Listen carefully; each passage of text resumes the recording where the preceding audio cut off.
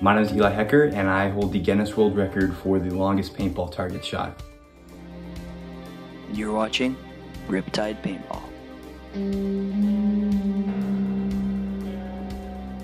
I'm Seth Johnson, a non-family member, professional surveyor with 40th Parallel Surveying. I've been measuring the distance between the shooting line and the target.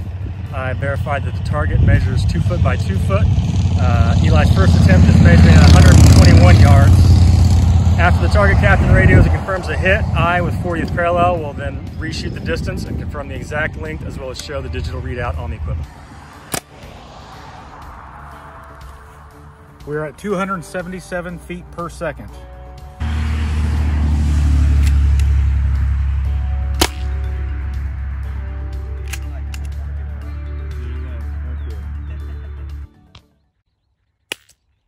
We have a confirmed hit.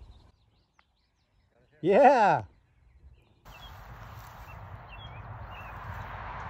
After shooting the location of the rip in the paper after the confirmed shot, the horizontal distance of the shot was 363.10 feet, or 121.03 yards.